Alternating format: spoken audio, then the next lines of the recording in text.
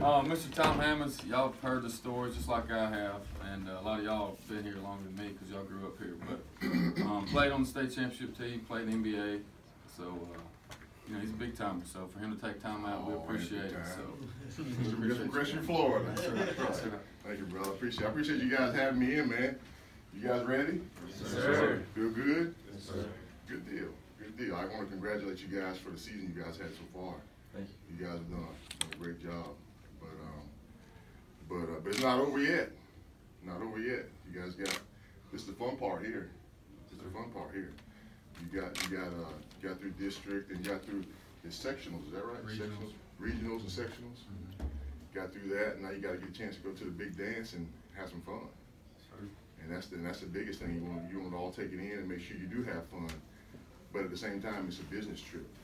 This is not like let's get out of Crestview and go have some fun and go to another. No.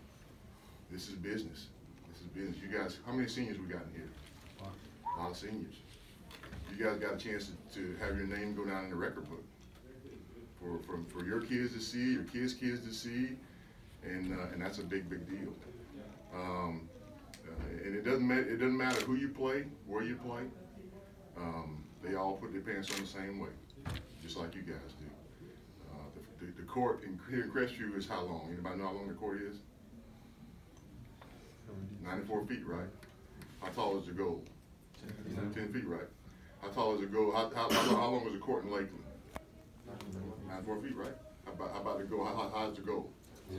Same thing, right? And it doesn't make a difference. You're playing a different opponent, but you know what you guys have done. You guys have played together as a team, and that's got you here. You come through some odds that people didn't expect you to be here. So now's your chance to go out there and show people what you got. This is a small town, but we got big athletes, we got big hearts, and that's the main thing. I was always a player where I played in the NBA for 12 years, but I was always a player like when I was in your position in high school. And even when the games were over, my biggest fear was to always think that I could have did something to impact the game. I never wanted to come back and look myself in the mirror and say, you know what, I wish I would have died for that loose ball. I wish I would have got that last rebound. Or did something else, or set a pick for my teammate and got my teammate open for a jump shot that would have maybe had an impact on the game. And that's something that you guys do. I don't want to see you guys happen. You guys, when you look yourself in the mirror, you look yourself in the mirror and say, you know what, I did all I could do. And as long as you can do that, you can live with the results.